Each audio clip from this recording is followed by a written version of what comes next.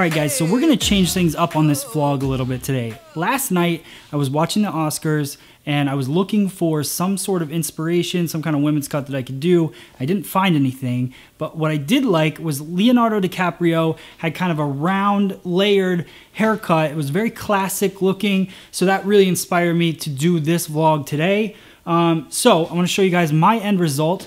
First, let's show you what he looked like. Okay. Now, this is what we did today. So very similar look, nice deep part, round layers throughout the back, a little bit of round graduation on the top. Then we over direct the front to pop a little bit of extra disconnection in the front, and there you go, you got the haircut. So I hope you guys enjoy this step-by-step that we're about to do. Make sure you post in the comments below. Let me know if you want to see more men's cutting like this as we move forward with this vlog. And remember, I'm looking for ideas, so post them. Whatever you guys are looking to see, I'd love to know. Here we go with the step-by-step. Thank you guys for watching. Alright guys, so the most important part of this haircut is the parting. So making sure that you place that part exactly where you want it. We're going to go just above parietal ridge on the left-hand side. We're going to use our Mizutani DB20 scissor for the haircut. It's a 5.7-inch scissor. This is pretty much my workhorse scissor. It's got the ball bearing screw, works really smooth. So if you guys don't have a scissor, definitely check it out on Free Salon Education. I'm going to go through. We're going to start by creating our round layers. So I'm following. I just cut my guideline right in the sideburn area, and now I'm going to go through. I'm going to follow that guide. It's definitely going to be a traveling guide throughout the haircut because we're creating those layers, and we're working diagonal back on the head. I'm using the wide teeth of my comb because I want a little bit of freedom in the tension, but you don't want to work with too wide of teeth because you might lose your lines throughout the haircut. So this is a 334 comb from YS Park. I really dig that comb for this cut. So working diagonal back, taking small sections, small partings, making sure that as I'm working through, I can always see my guide. And if you can see right there, I scoop up a little bit of the old and I bring in the new. So I don't want to take all of the hair that I cut below it. And when you start doing that, what happens is you drop your elevation too far and then you build up way too much weight.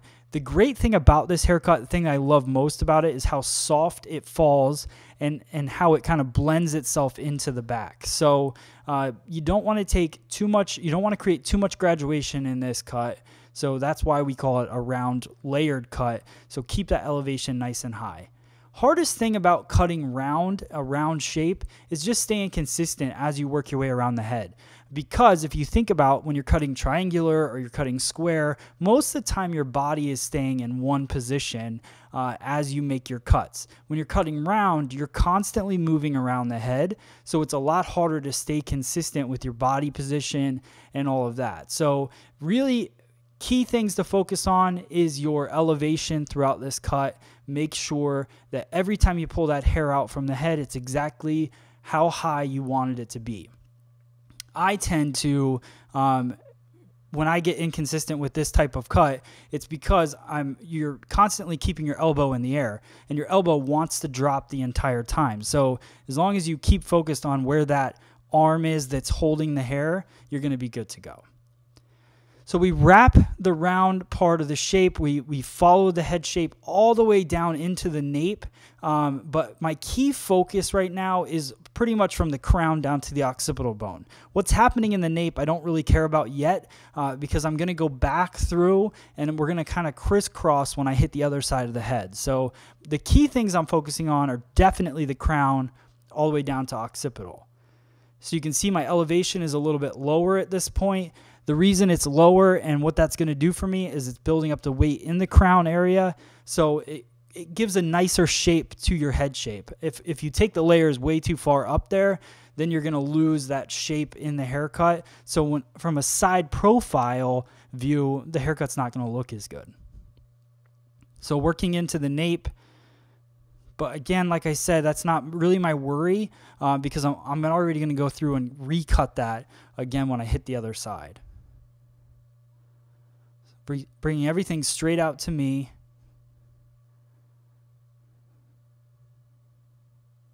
I really didn't want to skimp on this haircut at all. I wanted to show you guys pretty much every single section that I cut because I think it's useful and because our elevation does shift and change throughout the haircut. What I was trying to show you guys right there was the key part of this, because you start to work in. A lot of people want to over direct it towards the opposite side, which is going to grow too much length and weight to the right side. So I want to make sure I keep my elevation nice and high when I hit that corner. Now we're going to work our way back exactly the same way. I guarantee I'll get this question about how do I make sure that both lengths are the same. I started off with pretty much finger length hair, so I know that both sides are going to be similar. I'm also going to go through at the very end and do some scissor over comb, so that will help blend it as well. So it's just making sure that the lengths are very similar. Once you get this first section cut, you can always go through and just stand in front of the client that you're working on and make sure that the sides match up before you move on. So you can see my elevation. It is nice and high, but if you were really technically looking at this, you would say that there is a slight buildup of weight throughout this cut. So it could be a graduated haircut as well. You'll see that weight line now, definitely, because as the head is peeling away and I keep bringing down this hair towards myself, I'm building up that weight and kind of showing off the head shape with this haircut.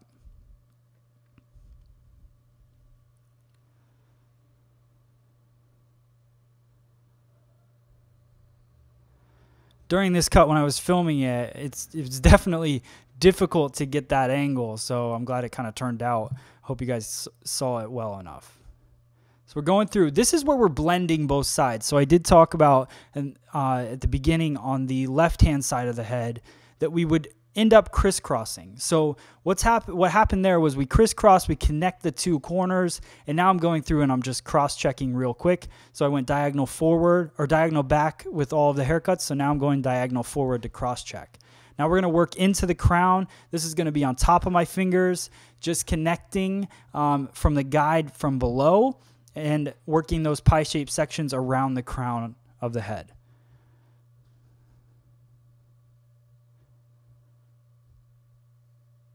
You can see my finger angle kind of works its way up. So when we get to the actual parting, where the parting is on the head, that's going to be the longest point. So shortest point is where we're connecting it. Longest point is at the part.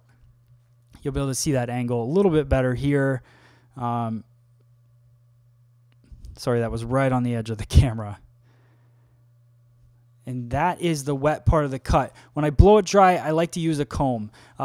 Pretty much any short hair, I like to use a comb. This is the 332 comb from YS Park. I'm going to use that for all my scissor over comb, along with my Mizutani Solids, which is a 7-inch scissor, just to go through and get a nice scissor over comb feel and taper in the sides just a little bit.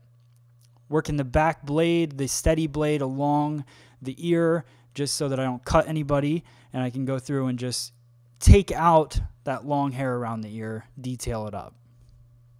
Same thing on the opposite side, keeping that steady blade against the bone of the comb and working my way up the head and then detailing around the ear.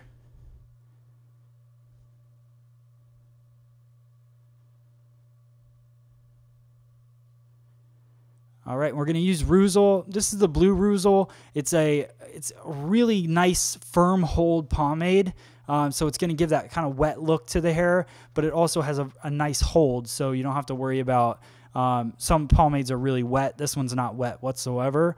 So we'll work that through the hair, get that parting right, and then this is our end result of the haircut. And there you go. There's our men's round layer haircut inspired by Leonardo DiCaprio.